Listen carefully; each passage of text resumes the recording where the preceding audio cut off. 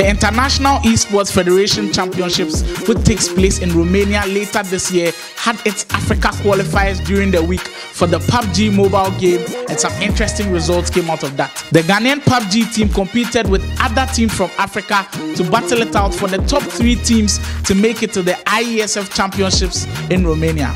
Ghana now, they are in the blue. The players are compelled to push, and Ghana will take that first knock. Second one to come in, but no, from the heavens. They will jump and stomp them to the ground. And that will be Djibouti taking Ghana out of the equation. That's our 3rd place team, ladies and gentlemen.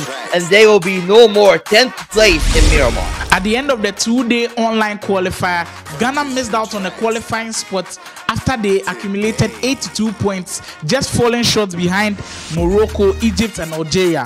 Morocco finished top of the group with 157 points, Egypt coming in second with 141 points, and Algeria placing third with 104 points. These top 3 teams are going to be representing Africa at the IASF Championships in Romania for the PUBG mobile division.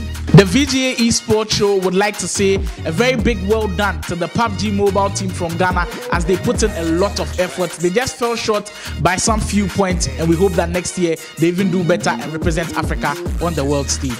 If you are not a gamer or an esports enthusiast, you can still support the Ghanaian team whenever they play outside. We've got the eFootball team competing in the IASF as well. We've got the Tekken team also competing in the IASF. So make sure to support them. This is how we end the VGA Esports news for this segment. Follow us on all of our social media handles on Instagram, TikTok, on Twitter, and on YouTube at VGA Esports Show. And you can follow me on Instagram at Slimo_Jr. That's how we sign out to this one. Stay safe. There's more big stories coming your way.